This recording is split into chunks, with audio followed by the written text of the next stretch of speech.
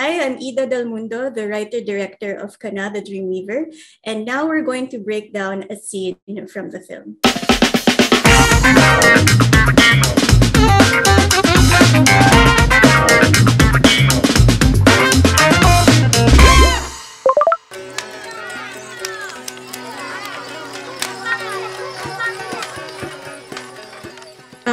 So this is the first scene after the title sequence.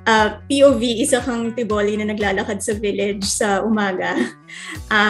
It's one of the 2 scenes lang sa movie na handheld kasi gusto namin yung feel niya talaga naglalakad ka dun sa village. Lahat ng artista na nakita nyo dito sa opening scene, mga tiboli actors, and they're acting for the first time. And there are only 6 Manila-based actors who learned the tiboli language in mga 3 weeks para sa pelikula. So, sa first scene pa lang, makikita na natin yung intention ng pelikula na buhayin para sa mga manonood yung Tiboli culture and traditions na hindi lang siya nasa textbook lang. So, throughout the film, makikita natin yung paggamit ng tinalak sa pang-araw-araw.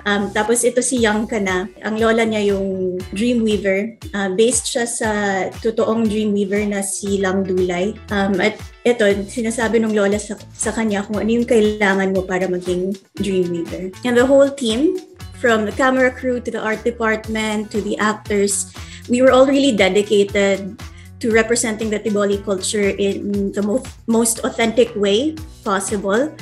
Gusto namin ipakita sa mundo na napakaganda ng kultura natin, and we should be proud of it and we should protect it.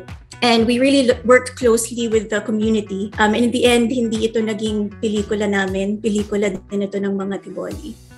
Fun fact lang, wala kaming drone dahil sa budget, tsaka malayo yung shooting, remote shooting. So, ganito namin shoot yung opening scene. Yung cinematographer ko, si Lee Briones, nasa taas siya ng ladder on a boat. And then we had people holding to the ladder and people holding to Lee para hindi siya mahulog. Tapos dahan-dahan sinusundan nung boat yung dalawang canoe.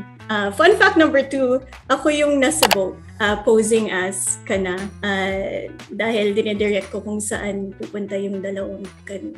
Yun lang yung dalawang fun fact from the title card.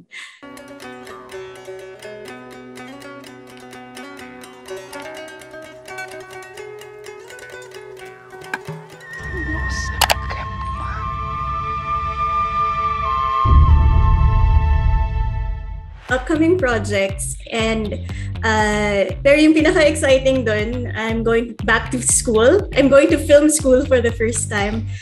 So this coming September, mag-umpisa ako sa School of Visual Arts in New York, taking a master's in directing. Please follow Sinepanghalina in Facebook and Instagram and subscribe to their YouTube channel. Thank you!